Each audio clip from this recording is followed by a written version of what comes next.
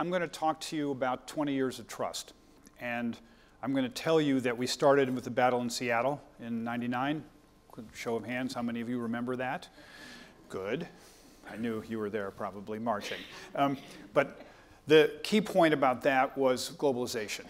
And the first sign that, in fact, non-governmental organizations were the most trusted institution above media, government, and business. And we kept going through the Iraq War, which cost government trust. Then the Great Recession, which really provoked people to question whether business had the right motives and the right ability. Then we started to have social platforms, and trust moved from top-down to horizontal, peer-to-peer.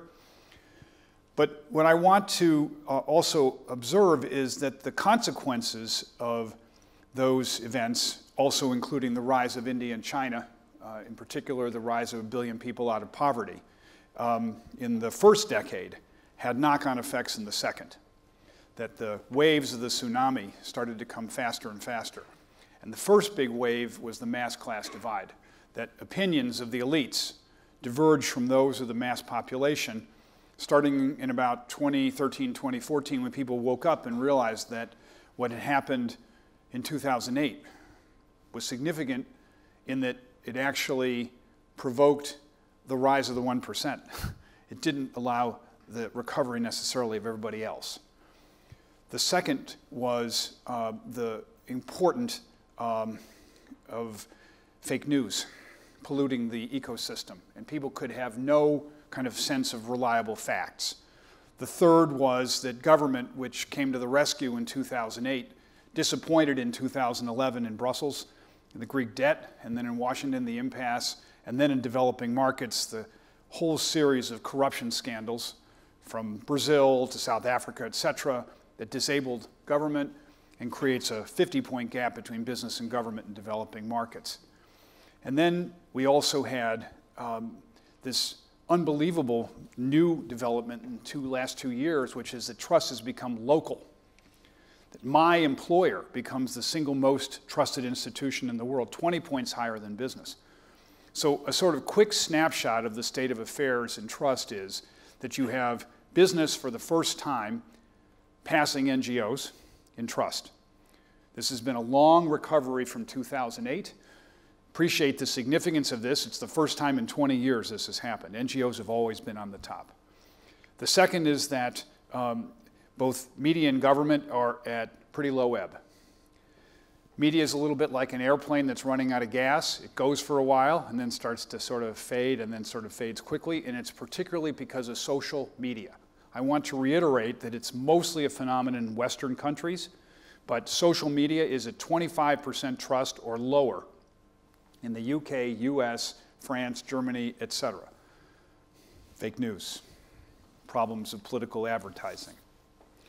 We can debate those. Also, importantly, government is at low ebb. It's not universally true. In the East, in China, in India, in countries that are economically successful, people buy into the theory of those governments. They tend not necessarily to be so democratic. The truth is that democratic countries perform worse in terms of trust in government and trust in media. Note that there's an identity of interest between media and government in China. It's hard to tell the difference. So I've given you a quick overview. Now I want to go to the data for 2020. The first point to observe is that the mass class divide is metastasized. Appreciate that it only was in the US, UK, and France 3 years ago. Today, we see more than 10-point gaps in almost every country. It's even in countries like China and India. It's 21 points in Saudi Arabia. It's 20 points in Germany. It's 20 points in egalitarian Canada.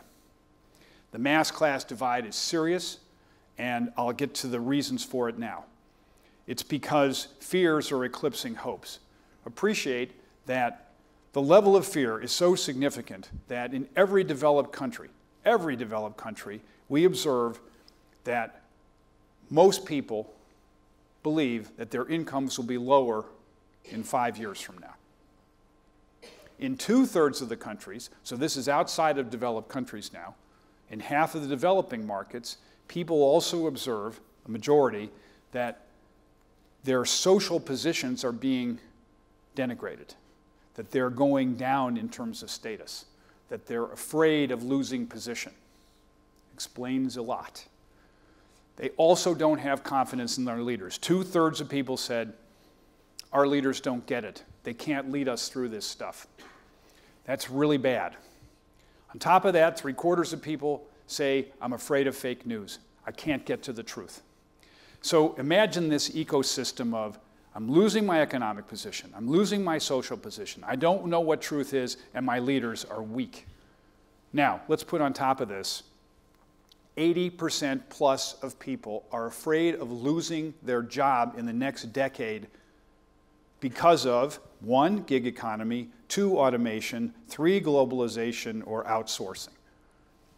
They have a huge level of fear about job loss.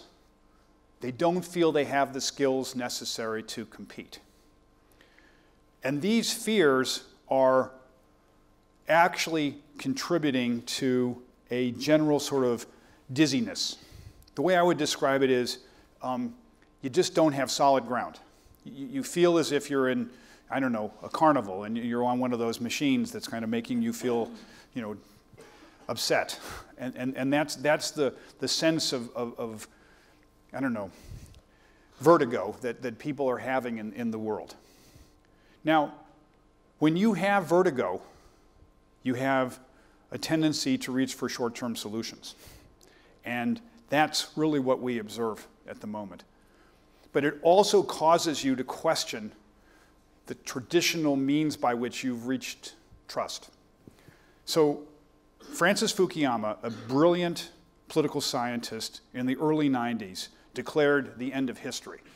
And the end of history was premised on the fall of the Soviet Union, the rise of liberal democracies, that in fact the system that we Americans, you Brits, have benefited from was the right one. We had rising economic tide, we had a strong social contract, and we had excellent judicial system, good legal structure.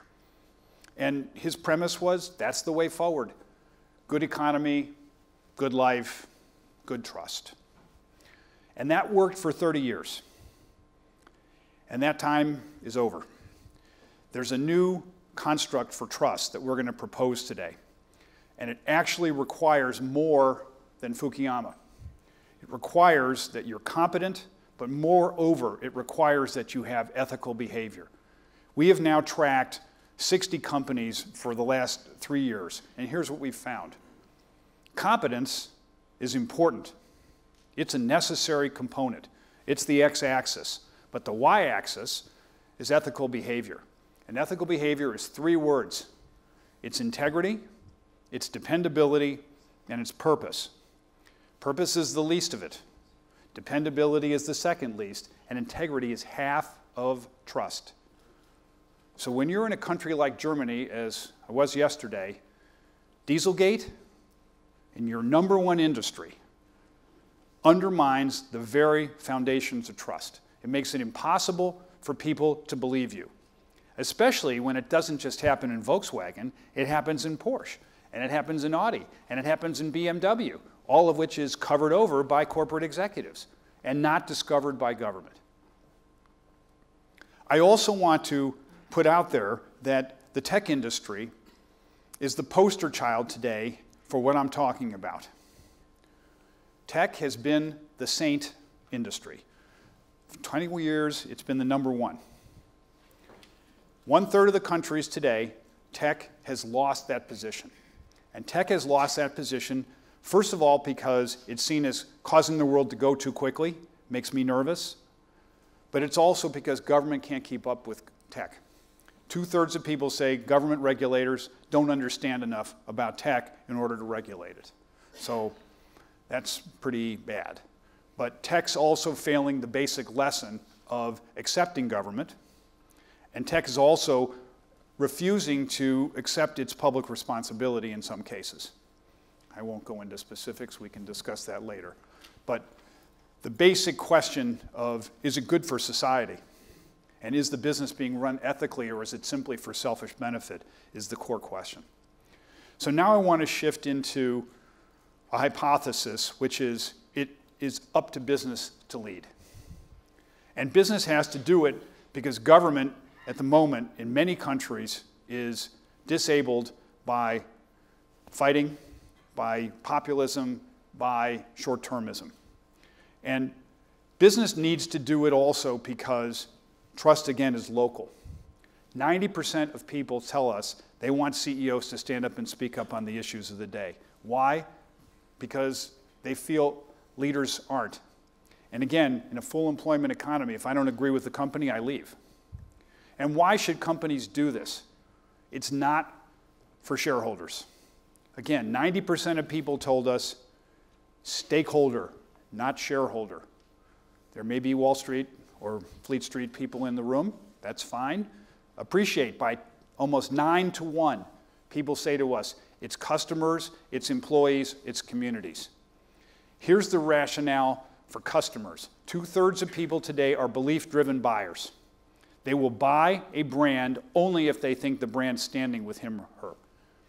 And again, you don't have to accept the politics behind the Nike ad, but understand the genius of it. You act like a startup, you'll get startup kind of velocity in your brand. You'll become important talk value, and you'll be seen as leading, not lagging. Employees, though, become the central focus of trust. Appreciate that trust is built from the inside out. 3/4 of people who are employees of companies said, I expect to have a voice. I expect to be heard. The Greta Thunberg concept of protest is happening at companies. Happened at Google, happened at Salesforce, happened at Nike, happens all over the place because people are not going to be at a company which doesn't stand for them. Value and values. So the reason that companies need to lead now is customers and employees. Let me try and bring this all together. The biggest shocker of our statistics this year is a majority of people told us, 56%, I believe that capitalism is causing more harm than good in the world. That's a stunner. From the end of history to 56%, that's a 30-year journey. Trust is an essential component of regaining the momentum for a market system. And that same majority questions the value of a democratic system. We now have two models. We have state capitalism, and we have the democratic free markets approach. It's down to business to prove that that system can work for all. Because when 75% of people say that the system doesn't work, it's not fair. And that fairness has become the #1 determinant of whether a country can trust. We have a completely different equation. And that, ladies and gentlemen, is the story of Trust 2020. Thank you.